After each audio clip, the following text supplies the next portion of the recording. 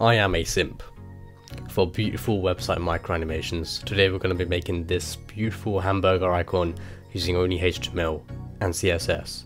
No dirty JavaScript required. Let's get into it. Right, the first thing I want to do is give the body a nice background of just a dark grey.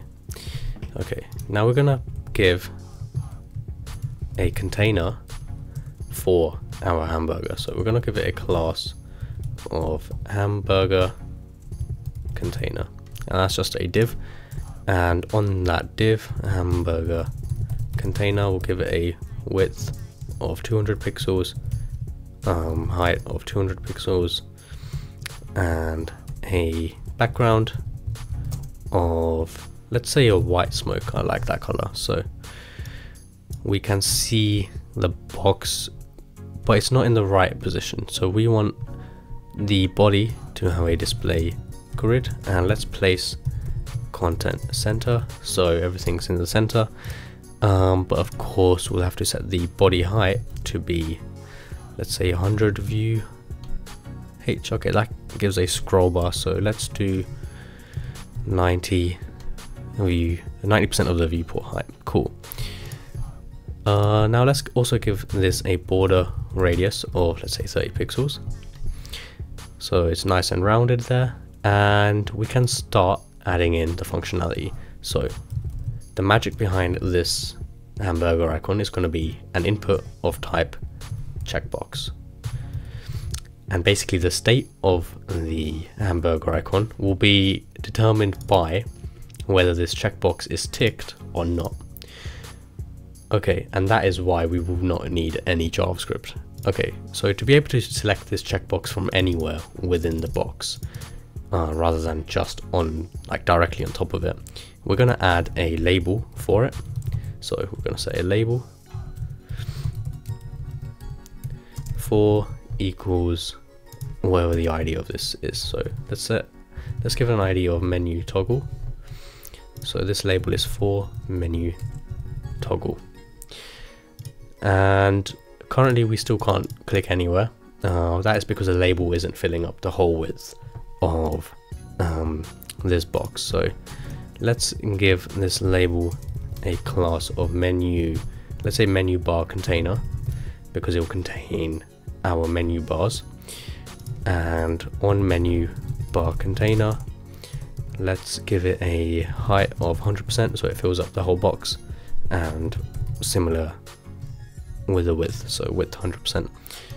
Okay, we still can't click anywhere to toggle the input, but that can be fixed by just setting the display to be blocked, so it actually does fill up the whole box. And now the label fills up the whole white box, and we can click anywhere to toggle the checkbox. Now that that part of the functionality is done, we can basically make this checkbox hidden. So let's set display hidden on that, and oh yeah, it's display none, not hidden. Alright, now what we want to do is start adding in our little bars. So let's put a div inside the label. Let's give that div a class of menu bar, and menu bar is going to be styled like this. It's just going to have a height of, let's say, 10 pixels, and a width is going to have, so the width of the whole box is 200 pixels. The bar we can make, let's say, 140 pixels. And let's give a background of, let's give it the same, actually let's give it a light blue. So now we can see a bar appears, but it's in the wrong position. We want to vertically center it and also horizontally center it. So to vertically center it, we're going to change this display to flex, so that's the label, and we'll set the flex direction to column, and we'll justify content to be centered. So now it's vertically centered, and now to horizontally center it, we're gonna, rather than doing a line item center here, we'll do left to be 30 pixels over here, just because it works out to be nicer this way. And we'll do position absolute, but of course position absolute is going to position it 30 pixels to the right relative to the body, So we'll have to do position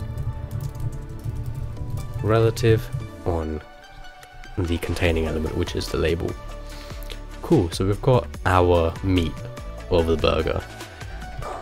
Now we need to add the buns as well, but before we do that, let's give this a nice border radius of, let's say, 10 pixels, just to make the ends rounded. Okay, now I'm just going to change this back to, I'm going to change this to a dark grey, actually. I feel that looks nicer. Okay, now the before and after elements is what we're going to use. Before and after pseudo elements to make the top and bottom bar. So menu bar before and menu bar after. Of course, they won't show up just yet because we need to add the content properties for these. So menu bar after and before. Let's set the content to be an empty string. Cool. Currently they are kind of overlapping, so on the before one, to shift it upwards, we're going to set the margin top to be -40 pixels, let's say, so that should push it upwards. Oh, if I can spell margin. Okay, and we'll do the same for the after one, but we'll push it downwards, so margin top is 40 pixels. Oh, and that should be after. Cool. Now this isn't quite what we expected. What's happening is the before and after elements are being positioned 30 pixels further to the left relative to our middle line. So we just want this left property to be on menu bar itself rather than all of its pseudo elements. Okay, so now we've got 3 bars, we've got a burger. We just want to be able to sort of move the bars around.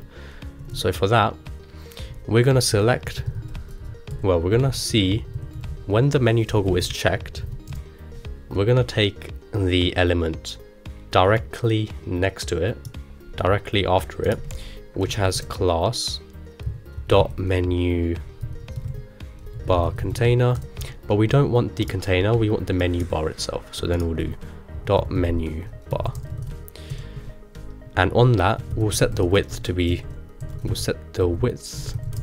0.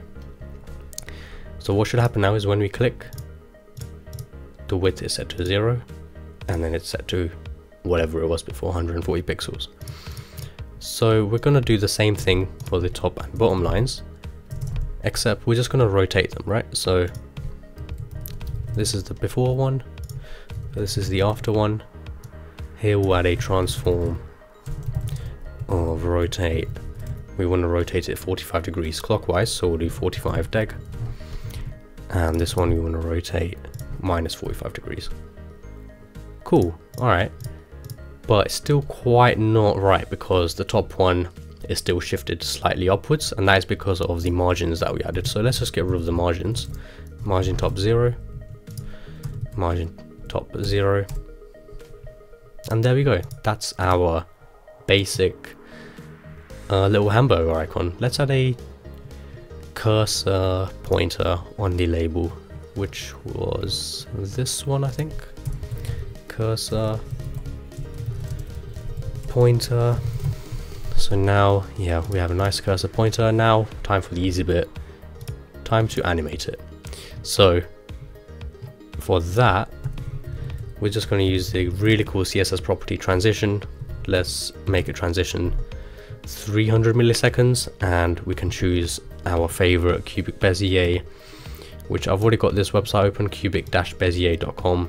Pretty cool website. I'm just going to copy that, paste that in there. There we go. And now look, we've got that to be animated. And yeah, we're pretty much done. Now you can sort of play around with this however much you want. For example, here 45 degrees, we can change that to 45 plus 180, or 45 plus 360. Let's do 45 plus 180, so that becomes 225. Let's make that -225. And you can see it's a lot more like, it's just a lot more lively now. And another thing I'm going to do, change the background of this container to this nice, where is it? There we go. Cool. And that's pretty much done. This website, by the way, was She Codes. They have some really nice little gradients. You can just copy any of those you like. But yeah, that's it. A nice little hamburger icon using just CSS. No JavaScript required. I hope you found it helpful.